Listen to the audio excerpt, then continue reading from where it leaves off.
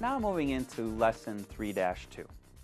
Our objectives in this lesson are to understand materials, labor, and overhead variance calculations, so our variable cost variances.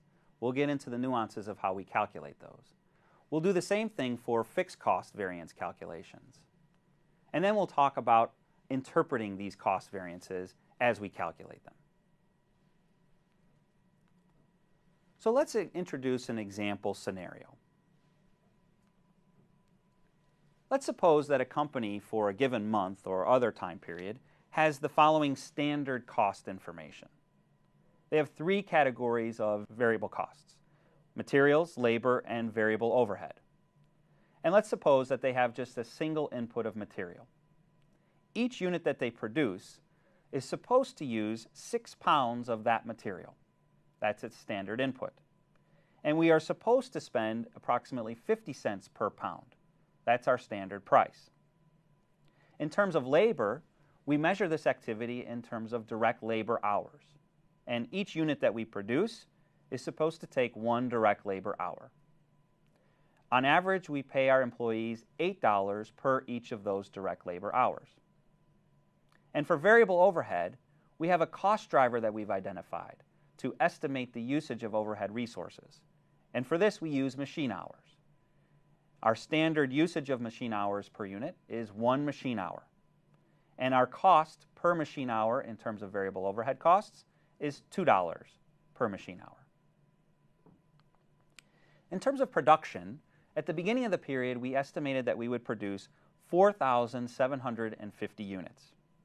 At the end of the period, we found that we only produced 4,250.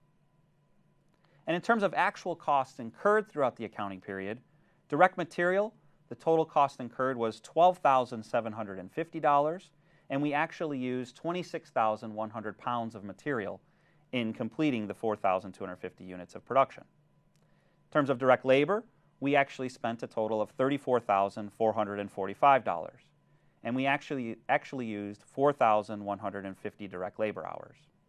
And for variable overhead, we actually incurred costs of $10,100, and we used 4,700 machine hours to complete the production.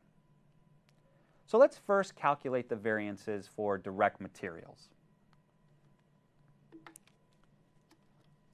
So when I'm creating these variances, I start with what we know at the beginning of the accounting period, and that would be our static budget. So beginning with our static budget, we talked in the previous lesson about there being 3 components to the overall budgeted amount. The first is the standard price. And per the given information, we were told that the standard price is 50 cents per pound. The standard input per output was 6 pounds per output unit. And at the beginning of the period, we estimated that we were going to produce 4,750 units of output. When we multiply those 3 components together, we get the total direct material spending static budget. And that total is $14,250.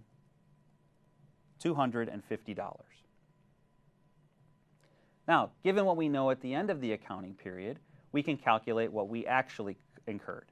And we can take each of our individual components and parse out them as sources of our overall variance. So our first column, moving from right to left, was called the flexible budget, flex column. And the only thing that was different between the flexible budget column and the static budget column was the outputs produced. Everything else was as originally reported. So we used the standard price of 50 cents. We used the standard input of 6 pounds. But we change our output from the standard output that we had at the beginning of the accounting period and use what we actually produced. And that, per the information provided, was 4,250 units that we actually produced. So given what our actual production level was in terms of units of output, we should have spent $12,750.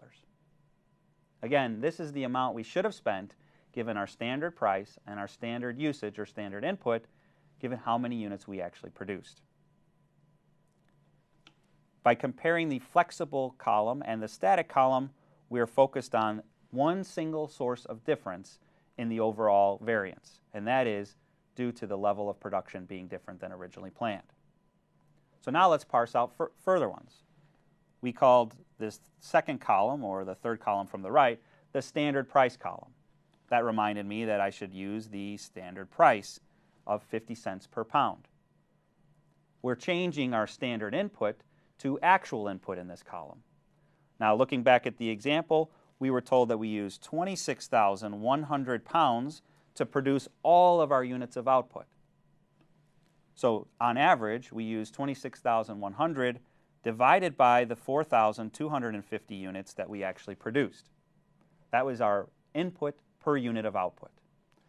And then we actually produced 4,250. So when we multiply that actual input and the per unit and the actual output in total units times the standard price, we're given $13,050 as the column total there. And then our actual spending was just given to us as a total amount.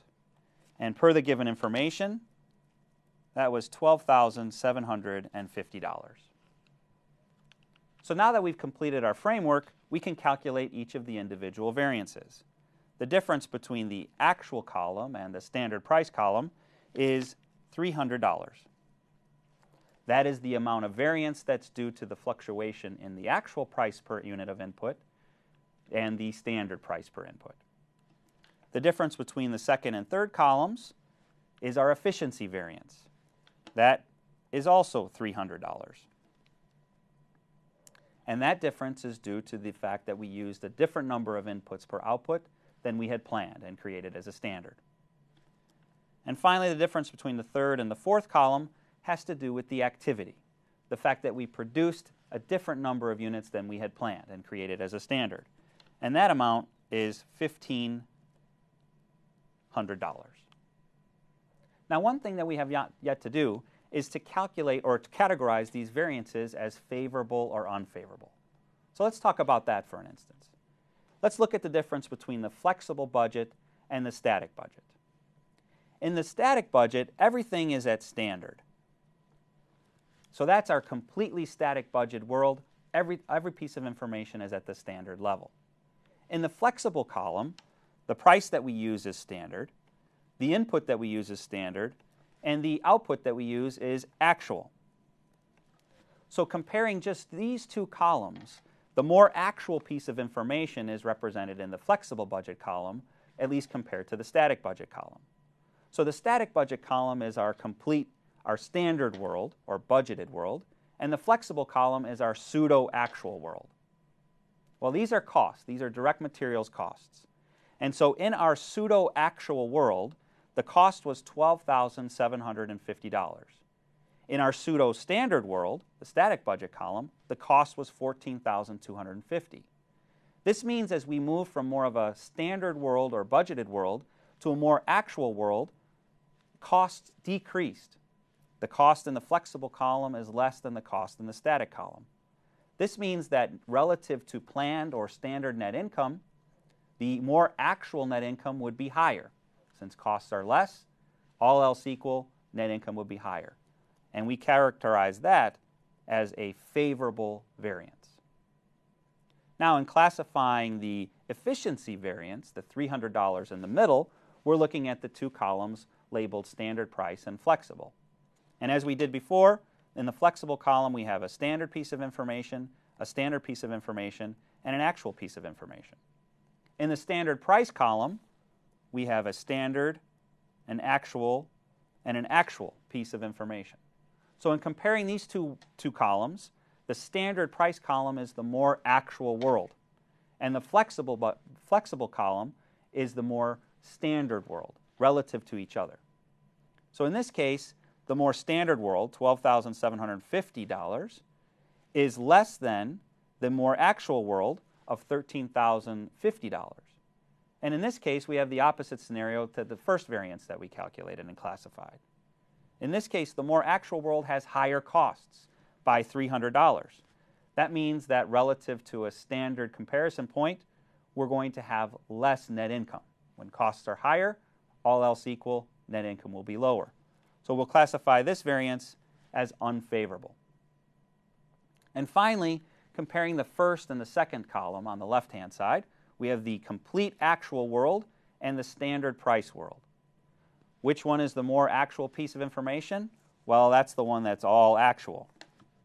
So comparing the $12,750 that we actually spent to the benchmark, which is more standard information embedded into it, the standard price piece, the cost is actually less in the more actual world than it is in the standard world. And that's the case. If costs are less compared to standard, then all else equal, net income will be higher. So therefore, this $300 spending variance is classified as favorable. Now, 2 points to make here. Recall in Lesson 1 that we talked about the fact that favorable doesn't always mean good, and unfavorable doesn't always mean bad. And the activity variance that we calculated initially is a perfect example of that.